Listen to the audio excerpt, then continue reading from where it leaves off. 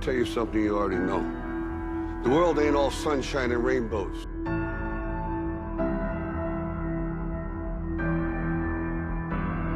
It's a very mean and nasty place, and I don't care how tough you are, it will beat you to your knees and keep you there permanently if you let it.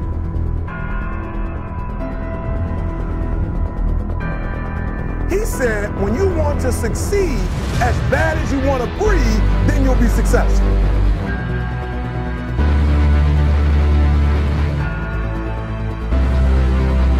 If you're going to be successful, you've got to be willing to give up sleep. Listen to me. You got to want to be successful so bad that you forget to eat.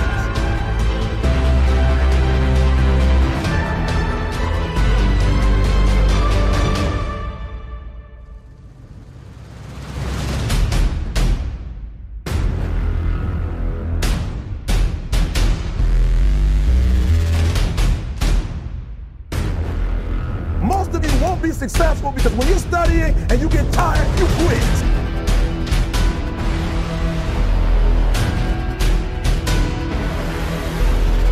This is what I believe, and I'm willing to die.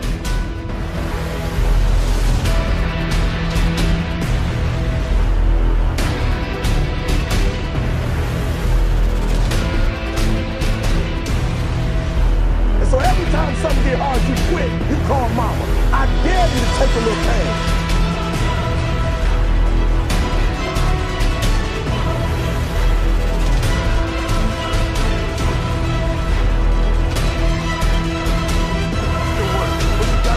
Take the hits and not pointing fingers saying you ain't where you want to be because of him or her or anybody. What those people say doesn't really matter. We're all the same. We just want to train hard, train smart, and have fun. We also want to look good. We want to feel freaking awesome, and we want to have the hope to be able to do it tomorrow. You see, I will try 100 times to get up, and if I fail 100 times, if I fail and I give up, do you think that I'm ever going to get up?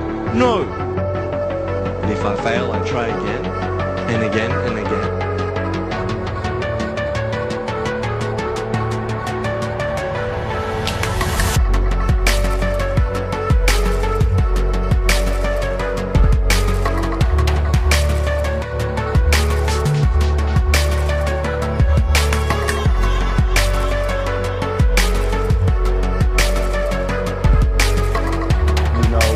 Other guys sleeping, I'm working. While the other guys eating, I'm working.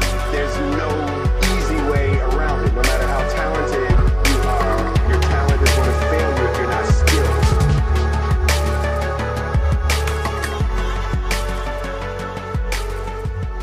The separation of talent and skill is one of the greatest misunderstood concepts for people who are trying to excel, who have dreams, that want to do things. Talent you have naturally. Skill is only developed by hours and hours and hours of beating on your craft.